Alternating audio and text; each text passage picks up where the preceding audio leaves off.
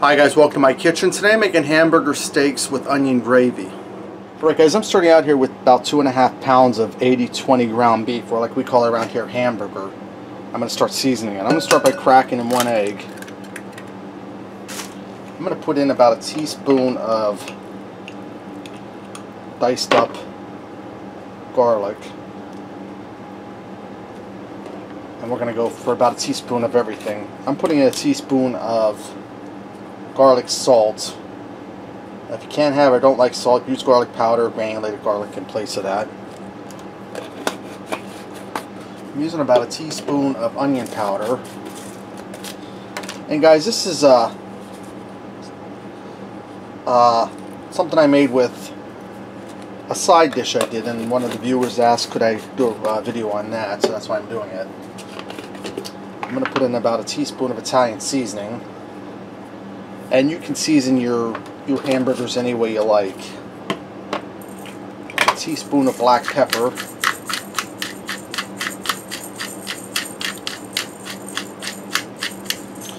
And I'm going to put in about, let's say about a half a cup of Italian seasoned breadcrumb.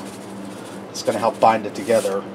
Now I'm going to get in here and mix all this together, and once I get this mixed together and get my frying pan heated up, and we're ready to start frying these, I'll bring you guys back. Okay guys, now that I have my hamburger all mixed up and my skillet's starting to warm up, I'm going to take some of my ground beef, and I'm going to take about the size of a lemon or a small, like a pool ball or so. I'm going to flatten it down, and you want to put a little bump in the middle with your thumb. That'll help keep your burgers from curling up as they fry. I'm going to get them in here, brown them up. I'll probably have to do it in 2 batches. Then after I get them all browned up, I'll bring you guys back. Alright guys, now that all my hamburgers are browned up and I pulled them out for just now, I drained the excess grease out of the skillet. I'm going to add in 1 large onion that I sliced up. And we're just going to saute this for a few minutes till it starts to soften up and take on the flavors of the hamburgers that were browned in there. Alright guys, now that my onion's sauteed for a few minutes and it's starting to soften up, I'm going to add in about a cup of beef broth. We'll be adding more in later, but we're just going for a cup for now. And I'm going to scrape up some of this goodness on the bottom of the pan because that makes flavor. And you just want to work your spatula around in there and get all that goodness scraped up. And this is going to make a really delicious gravy in the end, guys. Okay, that's looking good. Now I'm going to take my hamburgers, and they're not cooked through, they're just browned. I'm going to go ahead and I'm going to lay them in a skillet. Just arrange them around in there. And what I'm going to do, the ones on the bottom are really hot. What I'm going to do is I'm going to put a lid on this. I'm going to let this cook at a slow simmer for about 15 minutes, about as long as it takes for me to make my mashed potatoes for them to cook.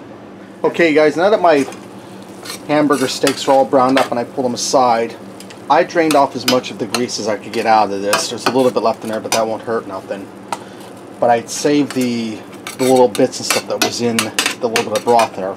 I'm going to dump the rest of my beef broth in here, which is about 3 cups. Now, you could probably go for 2, but I'm just going to go ahead and use all 3 because I won't have any use for this leftover beef broth in the container, so I might as well just use it up now.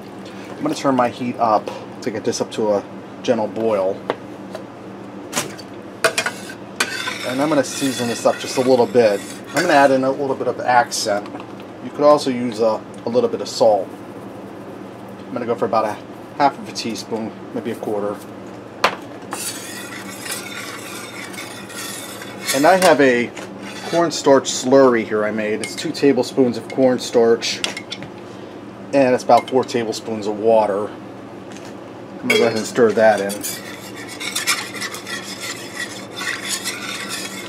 Now I'm going to allow this to come to a gentle boil and boil for a few minutes till it thickens up.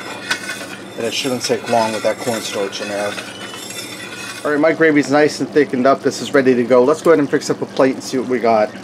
Guys, I also made some mashed potatoes to go with this and some peas for on the side. And Dexter just woke up. He smells the food. Let me try one of my hamburger steaks. It's really tender. well seasoned. That's really good, guys. Let's try a little bit of that onion gravy with the mashed potatoes.